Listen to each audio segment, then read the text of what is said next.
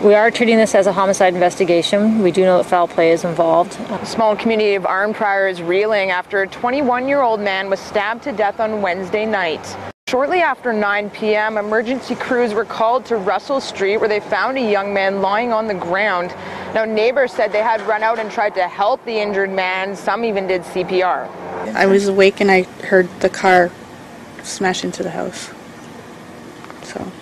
And then what? And then the ruckus of people screaming to call the police and the ambulance. After he hit the house, he got out of the car and staggered across the street, and he was yelling help and call 911, and then he went across the street to in front of the apartment building and collapsed there, and then my neighbors came out and were trying to help him. Police have identified the victim as 21-year-old Brody Cole Armstrong of Arnprior. I guess around 9 o'clock last night I came out and I observed the guys performing CPR on the guy that passed away, unfortunately, on our front lawn, and seen the car sitting in the house, and well, sitting against the house, I guess you would call it, and there was a lot of police. SWAT showed up.